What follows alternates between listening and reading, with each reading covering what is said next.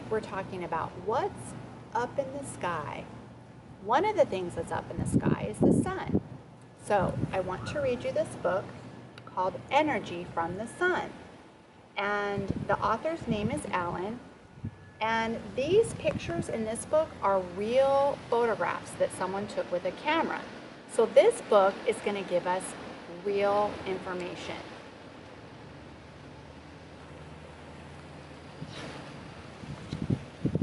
And this is that's right, title page, Energy from the Sun. Has any grown-up ever asked you, where do you get all that energy? Energy is what you need a lot of to run around and play and climb and jump and shout. Energy is what you run out of when you get tired. Energy is what makes things move. It makes machines do their work. It gives us heat and light. Toasters and TV sets and computers run on a type of energy called electricity. I'm sure you guys can look around your house and find some other things that run around electricity. Where do you get your energy? You get it from the food you eat. Much of what you eat is plant life.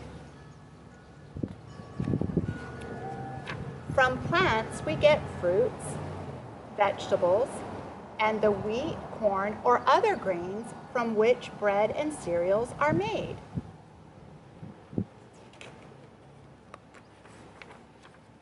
Plants themselves need food to live and grow. From the simplest blade of grass to the tallest tree, each plant makes its own food. A plant makes its food out of water and air, but something else is needed to turn water and air into food for a plant. What is needed is energy. This energy comes from the sun. It is in every beam of sunlight that shines down on Earth. And Earth is the planet that we live on. Without the sun's energy, plants could not grow. And you would have nothing to eat. But what about meat, milk, eggs, and fish?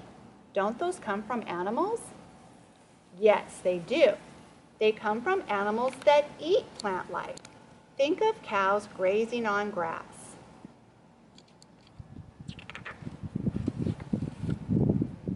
The sun's energy works inside a plant to make food for the plant. And as this happens, the plant releases a bit of gas called oxygen into the air. Most of the oxygen in the air around us comes from plants in this way. If there were no oxygen in the air, we couldn't breathe. So every breath of air you take, every bite of food you eat, depends on energy from the sun.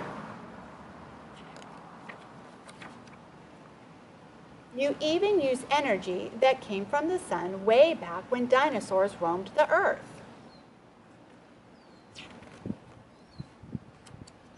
Great forests of plant life grew on this energy. Then over a long, long time, the plants were buried and slowly changed into coal or petroleum or natural gas. Cars, trucks, and buses run on the energy in gasoline, which comes from petroleum. Houses and other buildings may be heated by energy in coal or natural gas. Whether you walked to school today or rode in a car or bus, energy from the sun helped you get there.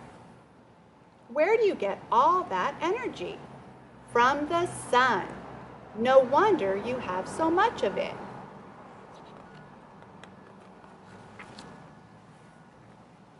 And here are some words from the story.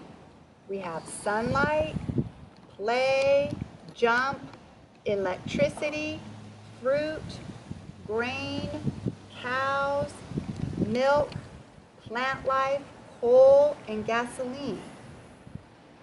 And that is the end of our story. So what's important to remember is that the sun helps us to get energy from the food we eat. It also helps us to be able to drive our cars and ride in buses. So I will be seeing you guys this week, and we'll be talking all about what's up in the sky. Thanks for listening. Bye.